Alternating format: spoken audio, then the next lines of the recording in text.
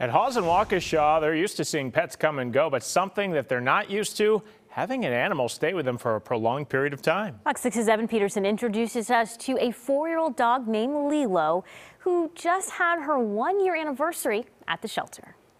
On the anniversary of a dog coming into your life, typically that's a day worth celebrating.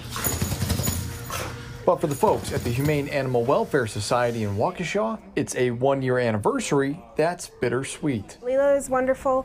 She's a 4-year-old black pit bull mix, and she has been here for a year. This is Lilo, and she's waiting for someone to take her to her forever home. Being here for a year at a shelter kind of really takes a toll on a lot of dogs, but for her, every time I see her, every time anyone sees her, she's just joyful. She is the happiest little girl ever, up for anything. So she loves outings. She goes on a lot of field trips with our volunteers. An animal behavior specialist says Lilo's special personality causes some to look away. Lilo would love a home that has no other pets in the home.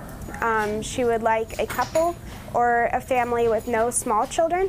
And she would do the best with a family who would match her energy level and be dedicated to her physical and mental enrichment. Staff says dealing with breed stereotypes is something working against her, but they believe the right home is still out there. I always tell people whenever I work with them when they're choosing a dog that go after the personality rather than the appearance, because at the end of the day, this is the dog that you're going to be living with. This fur baby is just that, and staff are eager to celebrate the day she moves on. I love seeing her face every day, but at the end of the day, I don't want to see her face anymore here, because she needs to go to her forever home. In Waukesha, Evan Peterson, Fox 6 News.